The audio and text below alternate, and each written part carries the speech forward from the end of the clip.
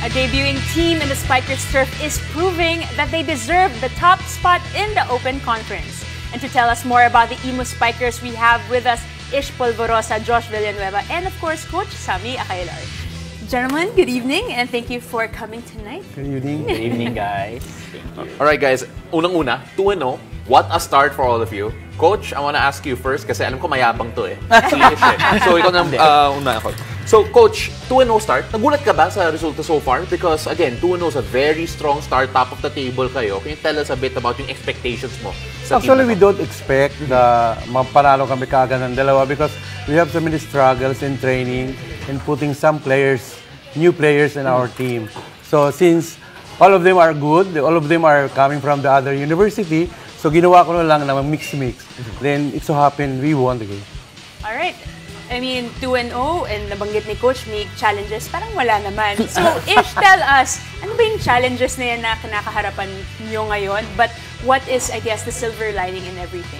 Well, basically, as you guys said, no, we are a debuting team this conference for the Spikers Turf. We just formed this team ng PNVF Champions League last year. And almost half of the team nung time na yon wala na sa original team. So totally, ang daming bagong players sa team. So, although on paper, malalakas naman yung mga pumalit niya. Sila Josh, sila Kim Malabunga, and Louis Ramirez. Siyempre, the chemistry and the gelling kailangan pa rin i-practice. Yun din yung pina-perfect pa rin namin sa ngayon. Josh, can you explain yung chemistry na yun? Because trying to gel together in such a short amount of time, tapos ang dami pang bagong faces, how does the team come together to make sure that, okay, kailangan maayos tayo going to the Spikers Turf?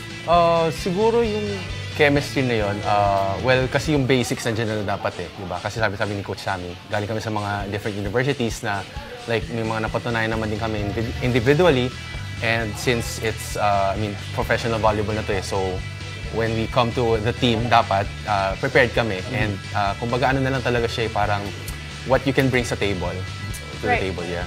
Coach Sammy, earlier you mentioned challenges and of course changes in the team because iba nga yung last year sa ngayon. Siguro, Coach, you mentioned earlier also, there are no expectations. So what has been the goal and how did that translate to 2-0 kaagad? Well, actually, during our training, as a coach, I do my job. As the players, of course, they do their job. So what I did is to mix all the basic fundamentals of volleyball, of course, the blocking, the receive. So pinaghalo-halo ko sila.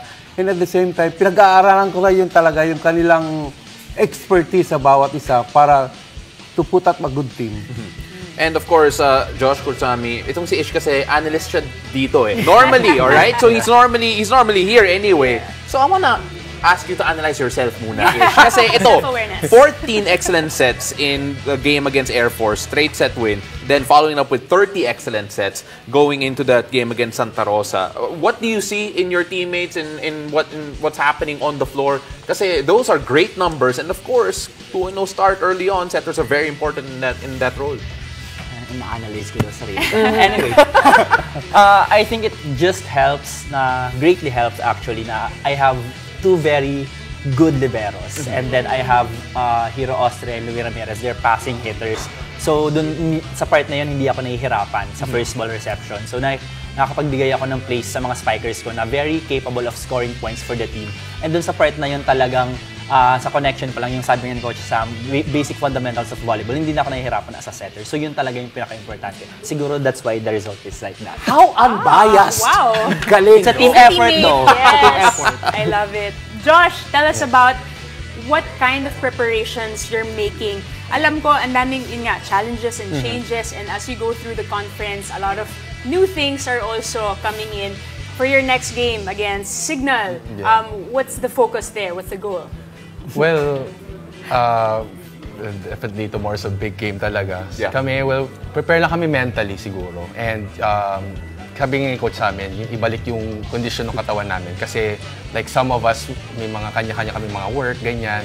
And hindi lang ito yung ginagawa namin eh. So parang kailangan talaga mabalik lang yung condition ng katawan. And kung sa mental preparedness, preparation, siguro yun lang talaga kasi, you know, magkakilala naman sa court eh. Former teamates. Former teammates, di ba? Diyan sila Mark.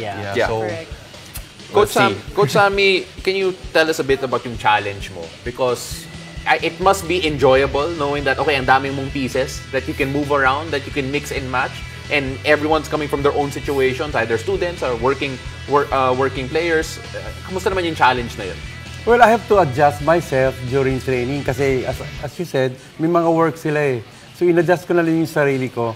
For example, wala yung kailangan ko. For example, today, I have to focus on 12 players.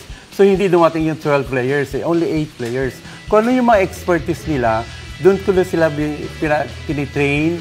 And katulad the other day, tinitrain ko sa defense or blocking or situation we're in, yun ang gagawin namin during game. Alright, so right now we have one last question. So we're gonna save it for Ish. Kasi, you know, not picking on him, but yes, I am.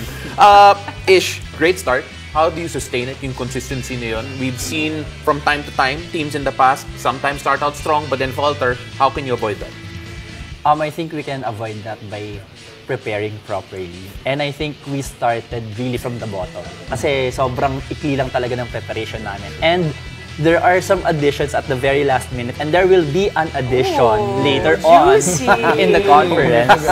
So, yeah, I mean, we're expecting a lot from the team, pero syempre, hindi naman kami mag-expect kung hindi namin paghahandaan ng maayos yung conference. Ish knows how to make drama. Yes. Drama talaga. Okay, guys, maraming salamat. A great start at the conference. Good luck for the rest of the conference, and hopefully we can have you back here again soon. Maraming salamat.